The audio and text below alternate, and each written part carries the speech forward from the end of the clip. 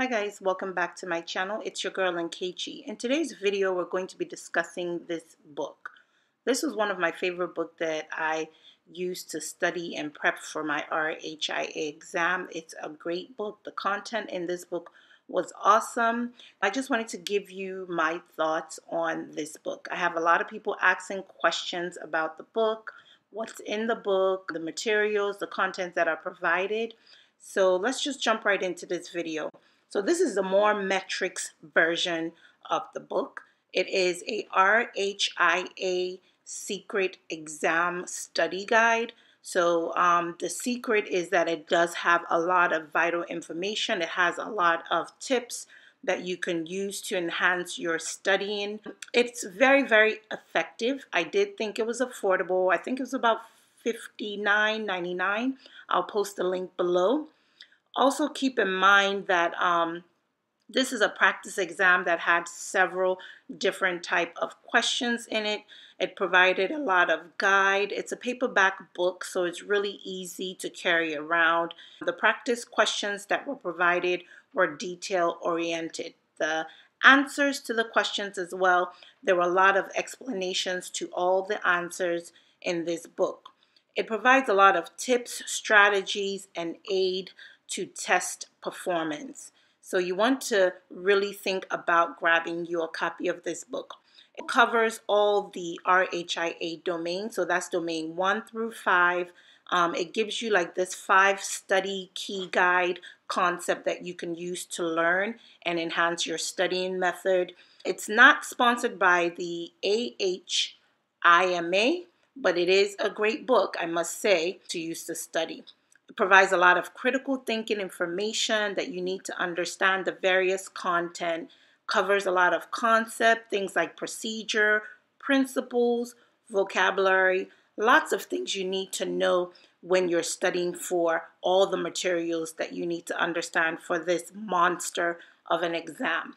Now, when I did some review on this, I did also notice that the test content include things like information governance, compliance, the user disclosure of PHI, that's protected health information, data analytics, informatics, things like revenue management, and leadership skill set. These are a lot of content that are covered and is great for you to know in preparation of the exam.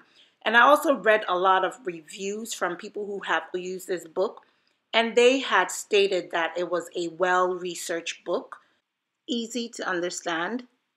It is something that they can read and they feel comfortable with it.